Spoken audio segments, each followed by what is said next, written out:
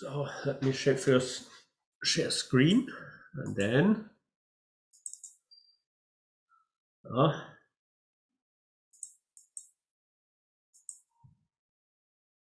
so already almost halfway through the module. Hope you enjoyed it so far, and today we basically start with what I think is the central object in astronomy, the stuff that really shines, stars. We're going to talk today about the nursery, where are they born, their birth, and some types of stars. Well, whether we make it to hydrogen burning and the structure, let's see. But we are going to explore a bit what are the conditions, how a star is born. And where are they? Where does this happen? And maybe next time you look in the night sky, you will find a couple, one or two of these regions. So the picture that I have here, this has been taken by this ALMA, so Atacama Large Millimeter and Sub-Millimeter Array, radio waves and towards microwaves, relatively cold radiation, but to quite a detail. It's an absolute stunning photograph. So they obviously made the hotter regions yellow and the cooler region and is darker red. So as usually what we have been trained to think about colors. It's a question whether this is a natural feeling or whether we just have culturally biased to feel so.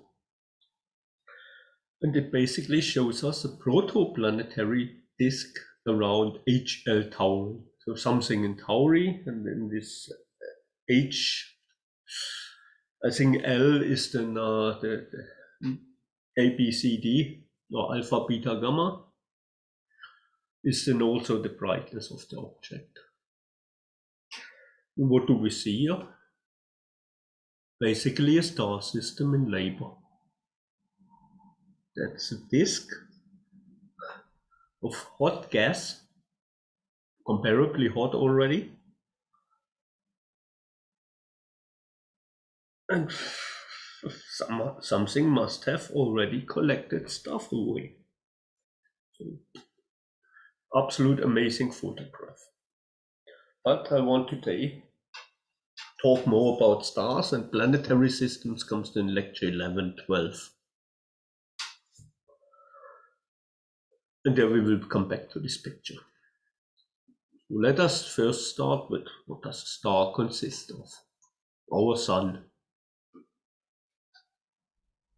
If we take a look at and split the light up and its fractions, we might see there are certain, again, emission lines that we can associate with certain chemical elements. Then we see it's mostly hydrogen and a bit of helium. But this is then already atomic lines, that means hydrogen is basically, the nucleus is one proton and one electron. That forms hydrogen. But if it's very hot, if we have everybody emits this radiation spectrum, a Planck spectrum, and if it's very hot, we remember what happens, this high energy tail, these high frequency or short wavelengths tail, is the high energy. There might be photons around that are sufficiently to dissociate the atom. That means we have then a positive charged proton, negative charged electron. So how would we expect the star to be? Well,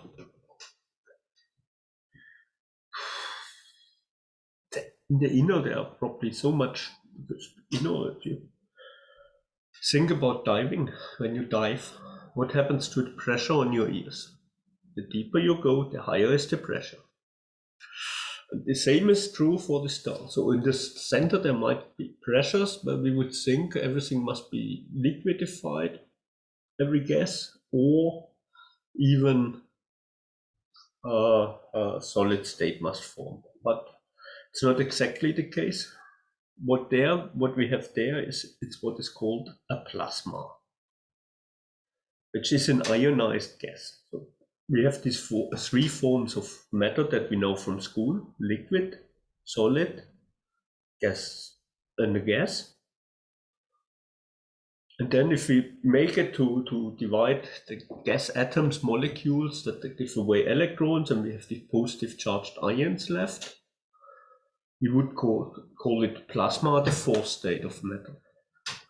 Meanwhile, mankind was quite successful. We have created the fifth state of matter, which is called the Bose-Einstein condensate, named after Nathaniel Bose, an Indian physicist, and Albert Einstein, a Swiss physicist. Okay, so and the plasma is mainly built up of hydrogen and traces of or far less helium. And if we look into other stars, newer generation stars, we also find traces of carbon, nitrogen, oxygen, and other heavy elements. But mainly it's ionized gas, and they are hydrogen and helium. That means in order to form a star, what do we need? Exactly, gas. We need regions in space where we have a certain amount of gas around, that if we contract the gas cloud, there is enough stuff there to form something that usually one needs 7 to 8% of the mass of our sun, that we can really speak of a star. A self-luminous object that produces energy by the means of nuclear fusion. That was the definition in the very first lecture. And in order to have this nuclear fusion, we're going to learn next week, you need a certain pressure in the center. So, well, a gas usually contains atoms and molecules. This is what we know from school. And they basically move randomly through space. And if we do not contain it somehow, the gas would quickly disperse and mix up, of course, with the atmosphere. Our atmosphere is just bound by the gravity of Earth. Now you know why Mars, who has a far smaller mass, has a far less dense atmosphere. Jupiter, who has a much bigger mass, has a far denser atmosphere. So it's just gravity. That avoids that a gas particle can move out into space. So they move usually randomly through space, and occasionally they collide. So these are not hard spheres. These are basically soft stuff, but the electron can be excited. But they would quickly re-excite, emit light, etc. So another thing, what happens there is a statistical distribution of the kinetic energy. What means a certain amount of gas molecules is low, a certain amount is medium fast, and some are speeding. It's a bit like drivers. Some are too careful, some are reasonable, most are reasonable, and some are complete idiots. Okay, so every gas will, given it certain temperature and then we leave it alone, it will adopt a certain velocity distribution, which is called, after James Clerk Maxwell, a Scotsman, and Ludwig Boltzmann, an Austrian lad, a Maxwell-Boltzmann distribution. It looks a bit like a Planck distribution for photons. So if we plot the speed and here the number of molecules with this given in a given interval, then we get this characteristic distribution, which is mathematically described by the mass over, you remember KB? This is this Boltzmann constant. KBT, this was basically the energy that is associated with a certain heat to bring a body on a certain temperature T. So a certain heat energy, KBT. And then we see here this V squared dependency that describes here this parabolic rise. And we get here this dropping exponential function. There we have a kinetic energy, mv squared, half kinetic, the energy that is in the movement, renormalized for this thermal energy. This gives us this description of this stuff. And what means our velocity distribution is basically dependent on the temperature. So that's it. And there we can associate with a given velocity distribution. We could also turn the argument around and give a given velocity distribution, we have a certain temperature of the gas. Wow. And then they will emit a certain Planck spectrum, depending on the temperature. So the temperature can also be related to some kind of average speed, which is in such a non-symmetric distribution, of course, a bit towards where the long tail is, because this is, even weighted with V squared, which you integrate over then. So every gas with a given temperature behaves this way. If it's a higher temperature, then what happens, of course, we have this centroid, or the most probably everything is shifted towards the right side, towards higher velocities.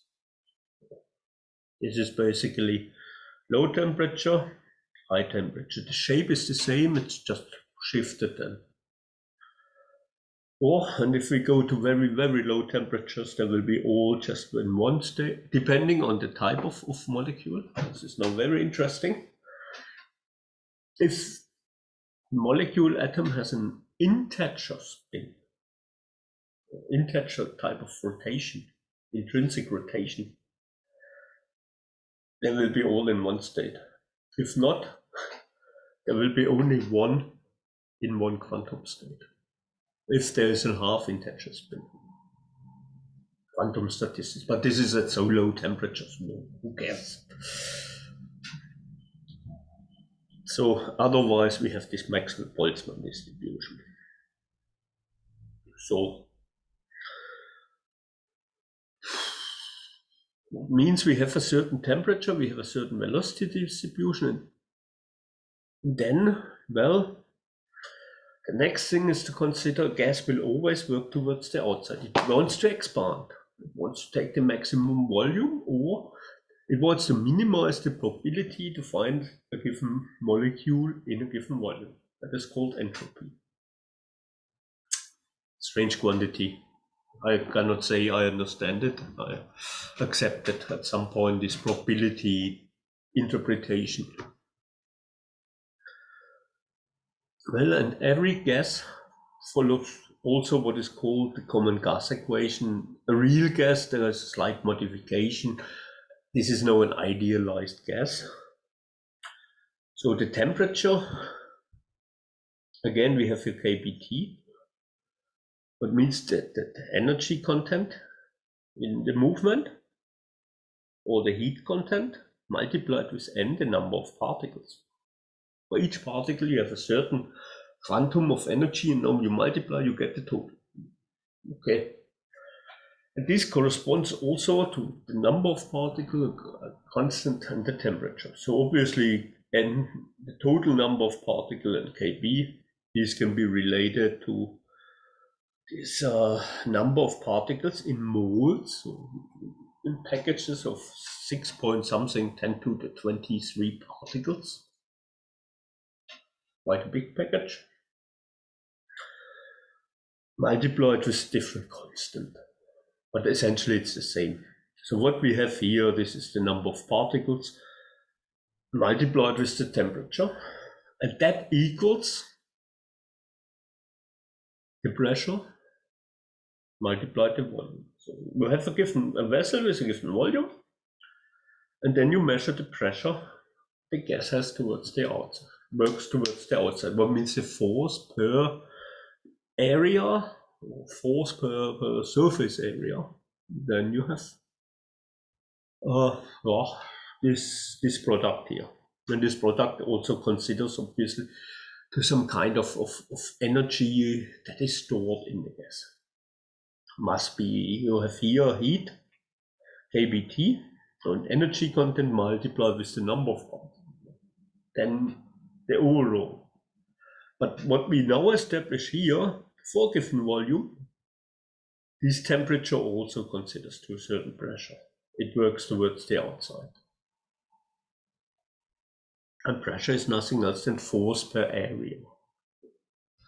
You can use the same force, press against the table with your thumb. You have quite a big area. You take a nail and press on this, and a very small area, on the tip of the nail, and you will see you make a mark in the table, and whoever paid for the table will be very angry. I usually, well, on the other side of the table is usually where my son sits when he eats. And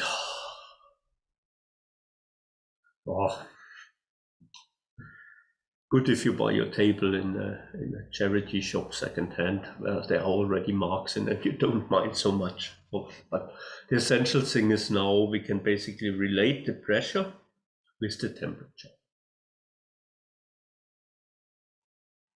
Okay. But essentially, to come back after this excursion to small gas theory, in order to form a star, we need gas. And best, we have regions with enhanced gas density, nebula. So regions where we have larger amounts of gas available. And then what we might have, well, this here is basically a diagram showing you different life cycles. And we start here with dust and whatever. That might be blown out into the intergalactic space. That means that Milky Way loses it. But Milky Way also recycles intergalactic gas coming in, mostly towards here, the inside. So we built then, obviously this is a dynamical system. Dynamical means that usually you also get somewhere clumps and you have a bottleneck and you accumulate a bit more. So, and of course then you can also have this in the interstellar medium. And now you have of course a gas cloud with a common center of gravity. You might now start that the center of gravity starts attracting. So this works, first of all, this common gravity works against this wanting to expand of the gas cloud. Otherwise you would disperse the gas cloud and forget about any formation of any star. So there must be something happening that the gas cloud starts to have sufficient mutual gravity of the molecules to start then contracting. And then we might be able to contract enough to form a star. And depending on this initial mass that we have available, maybe we might get stars that are a bit heavier or a bit lighter. If we have not so much gas, the final product would be obviously a bit light. And this will be then the next week. And this here is in 2 weeks, the dying of stars. So supernova type 2, type 1, yeah, the formation of what we call planetary nebula. So this is then coming next week. So how a small star behaves and what happens to him, what a large star behaves. But obviously there is something, how much material do you have available? And at the beginning of time, we have learned there came the microwave background, then comes the dark ages. And then it took a while until about 200 million years, at least we think so.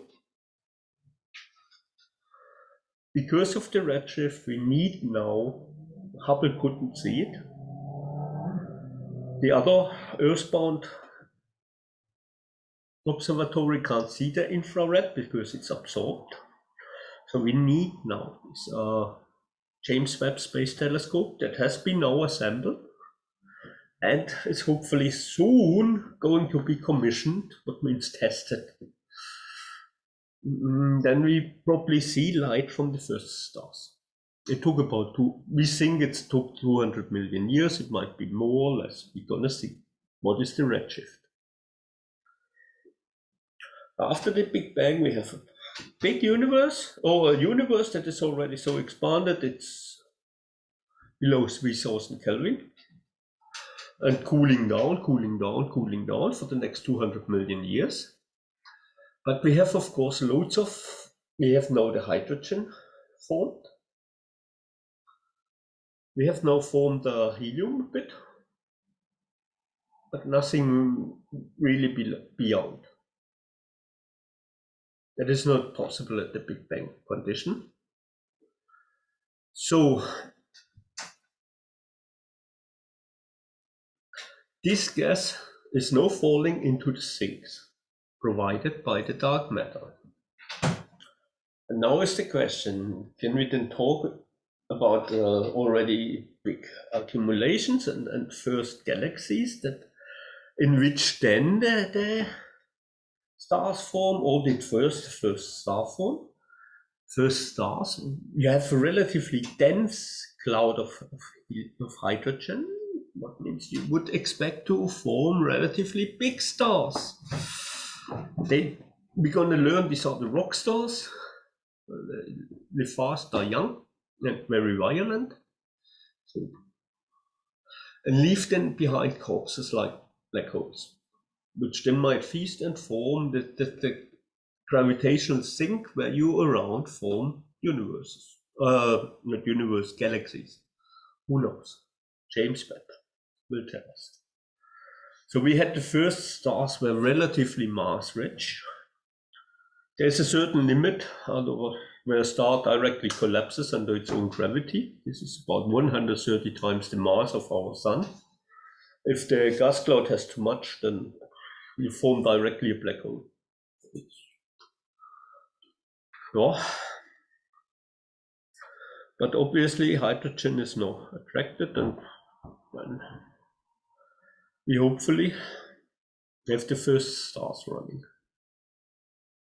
Can we observe the hydrogen gas from this time? Yes. Aha, for once it works. Hydrogen has something very special. Oh, it's this one proton with this one neutron. And maybe you remember back there, but the spin half particles, they have this intrinsic rotation where the clockwise, then we would symbolize the clockwise motion via an arrow that points up, and the electron has the same. Is the definition of these fermions that form the matter. They always have this half integer spin. And the particles that transmit the forces, they have always this integer number of spin. 0, 1, 2. But everything with 3/2, 1/2, half integer, this is the stuff that forms the matter. So the so-called fermions after Enrico Fermi. So, And this half a spin we would associate with some kind of intrinsic rotation, which can be clockwise and counterclockwise. So for sec, plus a half pointing up and minus a half pointing down. But the absolute would be a half. So now we can have proton and electrons spin the same direction. But energetically favored is when they spin opposite. Why? These are no moving charges. Even this intrinsic rotation is a moving charge. Rotate around itself. A moving charge creates a magnetic field. And the magnetic field that is resulting is minimized a bit. In the magnetic field, you store some energy. In order to build up a magnetic field, you have a current going. At the beginning, the current will create a voltage against itself, the so-called lens voltage or lens rule. It works against the cause. Otherwise, you have a self-amplifying effect, and usually you get an explosion if you don't work against the cause. So they build a magnetic field, and this is bit minimum, and therefore you have less energy stored in this magnetic field if they are anti-aligned. So the one rotates clockwise and the other counterclockwise. This corresponds to come from this state to what we call a spin flip, whoosh. We change a bit in energy, what means now you have a current distribution changed. What you get is a magnetic wave coming out, what means electromagnetic wave, what means light. And this energy that is then associated with this difference of this orientation relative to each other corresponds to wavelengths of 21 centimeters. Once created, this state here lives for roughly 10 million years. To collide maybe to hydrogen atoms, and then you induce this spin flip the other way around. Oh, no. Sorry. Wrong button. Switch off. No. Work. Oh, sorry, don't know what happened now. Oh, let's quit. And then re-establish. Hopefully, slideshow off. Okay, so we basically have now this 21 centimeter line that is characteristic for hydrogen. So, nice thing. And we can measure gas. We can measure interstellar gas, we can measure intergalactic gas, whether it's there 1 atom per meter, but you have so much of it. Then you can measure the Doppler shift, you can measure the redshift, and there we can measure from the redshift basically again that this must have been the hydrogen gas at the very beginning of time, or when the first stars formed. And this is something we can measure with our radio telescopes. So even down on Earth. So essentially this small energy difference that is between this up and down state results in a wave. A nice characteristic for each hydrogen atom. Longer wavelengths, radio astronomy. This big poles somewhere in the mountains. So this here is the FAST, the 500 meters aperture spherical telescope in Pingtung, China. Started 2016. That also I think there are so many films that they are there to be shown. Of course, you need here on the bottom an outlet, otherwise you have soon a lake. Oh. So it's quite impressive, and with them we can now do map this hydrogen 21 centimeter long. So problem, of course, usually in the radio wave there's loads around, so you should go to an area which is a bit more remote, or best in one of these valleys where you're shielded basically against all radio and TV signals. Usually a nuisance if you live there, but now for this kind of guys, obviously they need to take their videos with them when they go there for longer observation periods. So radio astronomy, that's quite nice, and because of the redshift we get even longer wavelengths than this 21 centimeter. And the flip, as I said, this happens once created, it takes about 10 million years to have this flip. So we can observe this gas thanks to this 21 centimeters. Nowadays, stars forming regions we would again associate with nebulas. It means accumulation of gases. And this is, for example, one nebula, that's the Crab Nebula. This is not a star forming region. In fact, this is the graveyard of a star.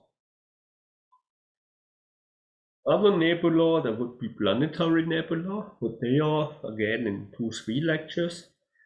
This is again a graveyard, or this is basically interstellar hospice. This star is basically dying at the moment, and what you see here is already the remnant, is a white dwarf in the center, and then around it's surrounded by hydrogen gas. Mostly hydrogen, a bit of helium, and traces of whatever it bred during its lifetime. And we see nicely that this obviously has been emitted in a series of different flashes. That's called the Cat's Eye Nebula. There are plenty of these planetary nebula, and they're very nice objects. So there is always some underlying symmetry, which is really nice to look at. Be careful with the colors, because they have been all radon colored. Then here, this would be the Prawn Nebula, another graveyard, another remnant. But we see already here also another feature. This is now real colors, red, blue. That seems to be here dominating. Same if you look in the Eagle Nebula. Well, if you look here, that might be, it looks a bit like an eagle. Perhaps if you, after the next rave you have attended, if in the morning, take a look at this photograph, you might see a bit more. But people have seen here an eagle, so it's the Eagle Nebula. Again, a bit this is violet reddish, but here again we need to be a bit cautious, because with the colors in astronomy. Well, and then in there is a very interesting region. You see these darker spots. Dark means either there is nothing, or it's so dense we cannot have any light that shines through. And it does not emit too much in the visible part of the electromagnetic spectrum. If it's very dense, it might be rather cool. So, okay, these stuff in here that is now a bit twisted the other way around, these are called the pillars of creation. So, this is a region, creation. Well, you can either be in Kentucky, go there in a certain museum, which is run by people that believe that the Earth is 11,000 years old or 9,000 years old. But this means rather here is something created. In fact, this is a very, very active star forming region. This is a star nursery. Another star nursery is nicely shown here in this film, which I I think it links to YouTube, so if I now open this, it causes problems for me. So I would now anyway stop here this video, because I need also to go and pick up my boy. But also I let you enjoy this video. So stop this one and click in the lecture slide on the link. You will see a video by the ESA where you zoom into what is called the Orion Nebula. Orion, you probably already know, is this constellation with the 3 close-lying stars. At the moment, if you look in the night sky at around 10 o'clock, it's in the southern direction. So if there's a nice evening, not too many or no clouds, you have the chance to see it, take a look at it. You will find the 3 stars, the belt of Orion. And one of this at the back, there is then, if one takes a good telescope, one sees a nebula. That's Orion Nebula. And then you zoom here into, and then what you see in the Orion Nebula, the so-called Horsehead Nebula. To me, it looks rather like a cobra, but first you look at it in optical, and you see again blackness. But then towards the end it changes, I think, towards the infrared, and then you can see, with the infrared, you can see through the gas. What you see is very hot, yes. This is another region of active star formation, another nursery. And I would let you now enjoy this, and then hopefully you zoom in for the next video towards where we look a bit more in the properties of these nebulas and then how stars form from these nebulas. See you then.